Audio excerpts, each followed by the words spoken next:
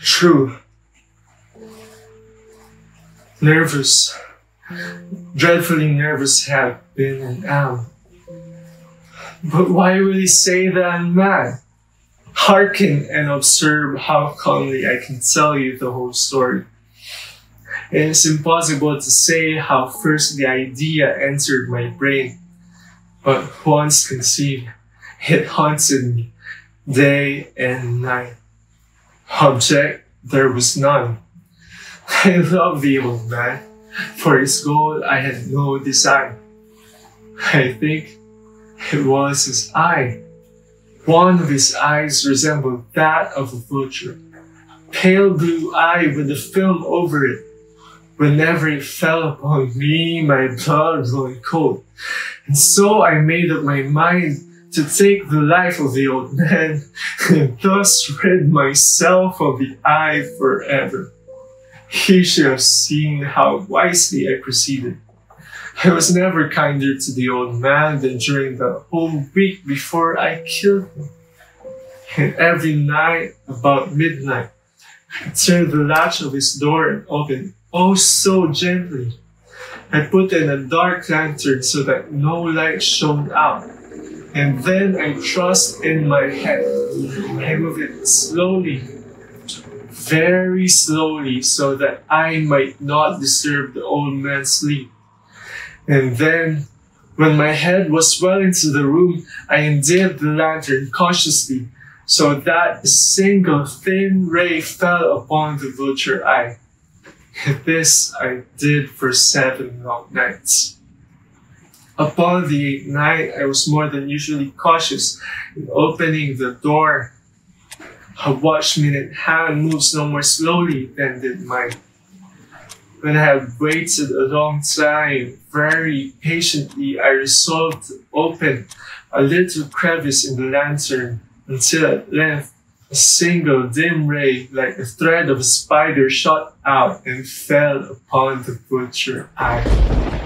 It was open, wide open, and I grew furious as I gazed upon it. A dull blue with a hideous veil over it that chilled the very marrow of my bones. Now there came to my ears a low, dull, quick sound such as a watch makes when enveloped in cotton. It was the beating of the old man's heart. It increased my fury as the beating of a drum stimulates a soldier into courage. A new anxiety seized me. The sound would be heard by a neighbor. The old man's hour has come. With a loud yell, I threw open the lantern and leaped into the room. He shrieked once only. In an instant, I dragged him to the floor and pulled the heavy bed over him. But for many minutes, the heart beat on with a muffled sound. At length, it ceased. I removed the bed and examined the corpse. The old man was dead. His eyes would trouble me no more. If you still think me mad, you will think so no longer when I describe the wise precautions I took for the concealment of the body. First, I dismembered the corpse. I cut off the head, the arms, the legs.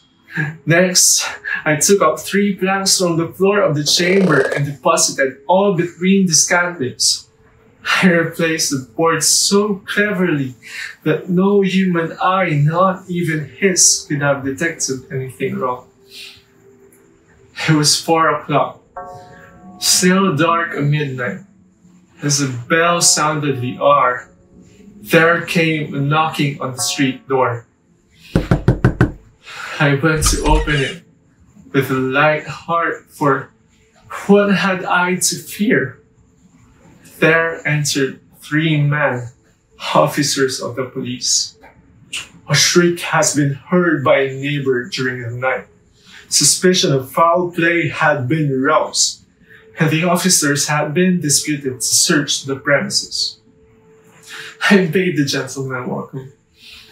The street I said was my own.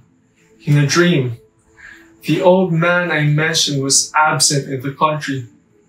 I took my visitors over the house and bade them search. Search well. I leave them at length to his chamber. I showed him his treasures, secure and undisturbed. In the enthusiasm of my confidence, I brought chairs into the room and desired them to rest their fatigue while I myself placed my own seat upon the very spot beneath which reposed the corpse of the victim. The officers were satisfied. They sat, and I answered cheerily. They chatted of familiar things. But ere long, I felt myself getting pale and pushed them on. I fancied the ringing in my ears. I talked more freely to get myself rid of the feeling, but in continued at length, I found that the noise was not within my ears. I talked more fluently, with a heightened voice, yet the sound increased. It was a low, dull, quick sound such as a watch makes when enveloped in cotton.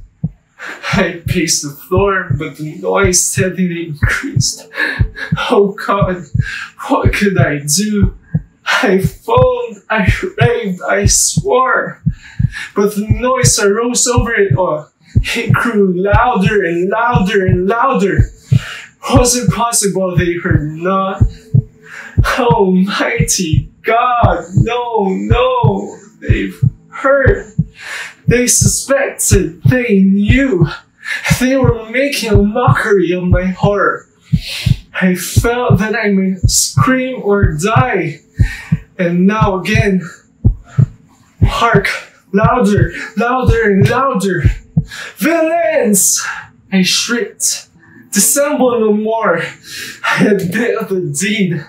Tear up his plans. Here. It is the beating of his hideous heart.